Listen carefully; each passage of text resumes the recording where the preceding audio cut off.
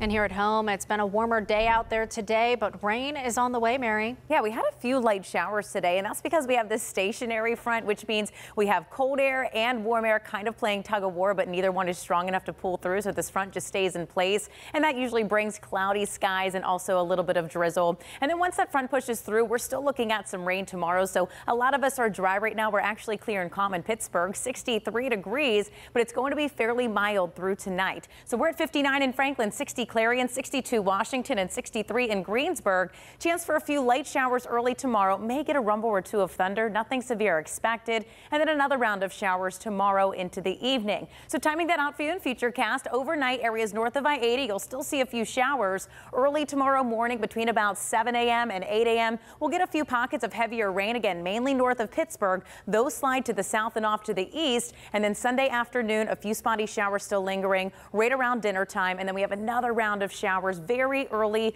into Monday morning and then into the afternoon. So unsettled weather still into play next week, but it's actually going to cool down. So we have chilly, rainy days ahead. Plus, it's going to be windy. We could see wind gusts picking up early Monday through the afternoon, 20 to almost 40 miles per hour throughout Monday evening, and then those diminish by early Tuesday. So we do have some much needed rain. We still have severe drought conditions, and that lasts until Wednesday. But again, we do have some frost possible as well. Wednesday, Thursday, Friday, it's going to be that cold. So tonight, mild, 57 degrees, mostly cloudy with scattered showers. And then looking at our 7-day forecast, we have temperatures into the upper 50s on Monday, after mid-70s tomorrow and showers, then low 50s on Tuesday.